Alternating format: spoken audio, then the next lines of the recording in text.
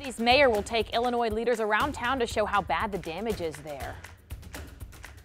And he will be asking for a disaster declaration. He says they need the money.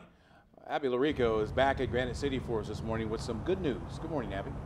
Hey guys, it's good news for students who are dreading that first day of school alarm clock maybe, because what was supposed to be the first day of school tomorrow has now been pushed back till next week. But with so much cleanup still left to do in so many of the buildings here in Granite City, that does not mean it's really much of a break for anybody here. The schools are just one part of the city that was badly damaged by the fast rising floodwaters we saw on Monday. Just look at the video of what the inside of some of these homes looked like. Can you even imagine?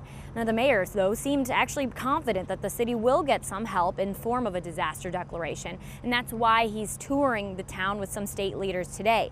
But despite having a city full of water and a city full of complaints as to what caused this flooding, the mayor is also confident that the city's drainage systems were doing their job. Instead, he blames an MSD drainage ditch that he says hasn't been properly taken care of. It's hard to get someone to understand the issues until something like this happens.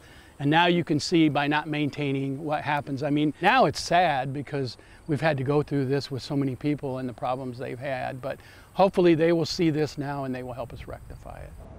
He says he's definitely pushing the issue with MSD even more once this immediate round of cleanup is done. Now, in order to help with that, the city will also put dumpsters around town later today so that people can drop off some of their water damaged belongings. And they're also asking people who want to help in a bigger way, maybe with their nonprofit or with their business, to come on out to City Hall at 9 o'clock this morning so that they can come up with a game plan. Back to you guys.